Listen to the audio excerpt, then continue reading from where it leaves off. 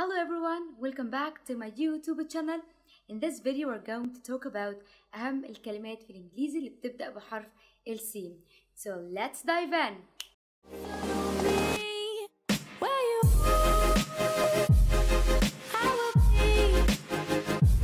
Word number 1. Cabinet. Cabinet. Cabinet معناها خزانة، مكان بنخزن فيه حاجات. For example, the kitchen cabinet.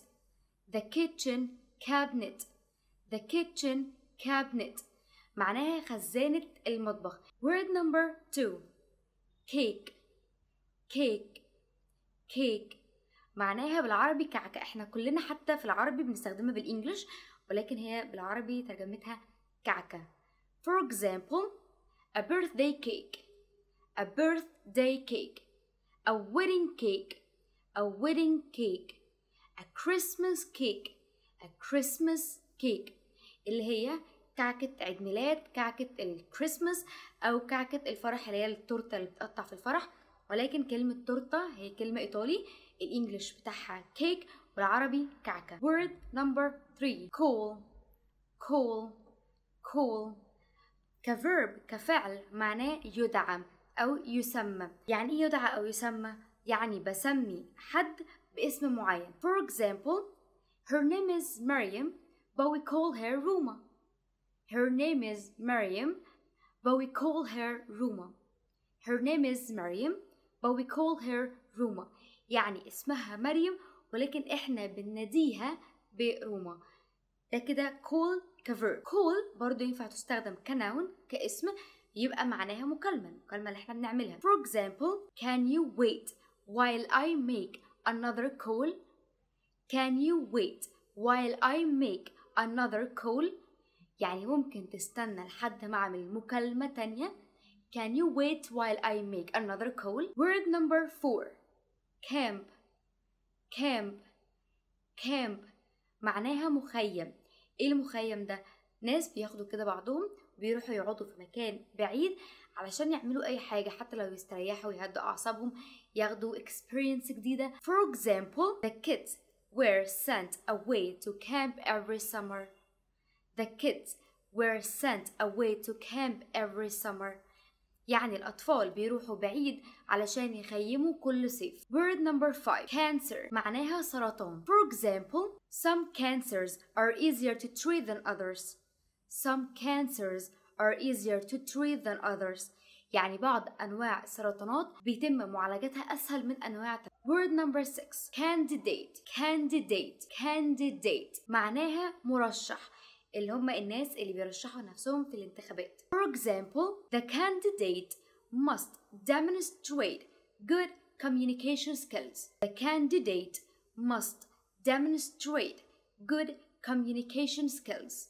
يعني المرشح المفروض يوضح ان هو عنده مهارات كويسة في التواصل. Word number 7. card معناها كارد. For example, she sent me a lovely card on my birthday. She sent me a lovely card on my birthday. يعني هي بعتت لي كارد معايدة جميل في عيد ميلادي. care. care. care معناها يهتم. For example, I wish I had someone who cared. I wish I had someone who cared. I wish I had someone who cared. يعني كان نفسي يبقى عندي حد بيهتم. I wish I had someone who cared. Word number 8. career. career معناها مسار وظيفي. For example, choosing a career can be a very difficult decision. Choosing a career can be a very difficult decision. يعني اختيارك للمسار الوظيفي بتاعك أو أنت هتكمل بتشتغل إيه، ده ممكن يكون قرار صعب. Word number 11. caretaker. caretaker.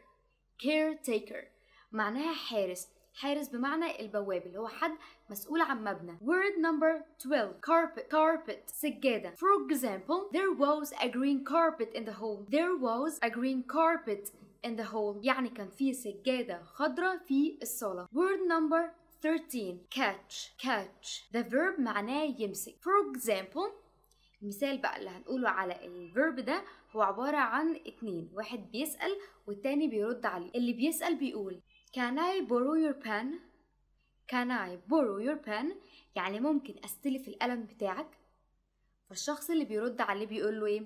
catch، وبيحدف له القلم، يعني بحدف له القلم وبقول له امسك. catch. word number 14 celebrate.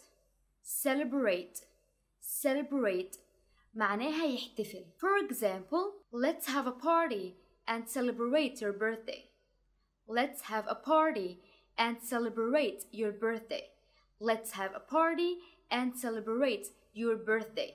يعني يلا نعمل حفلة ونحتفل بعيد ميلادك. word number 15 certain. certain معناها متأكد. for example I have never been more certain in my entire life. I have never been more certain in my entire life. يعني أنا عمري في حياتي ما كنت متأكد كده. عكسها uncertain. uncertain uncertain معناها غير متأكد. So that's it for today's video. If you like this video, make sure to hit the thumb up and subscribe to my YouTube channel وفعل الجرس to get everything new I post. Bye and ciao.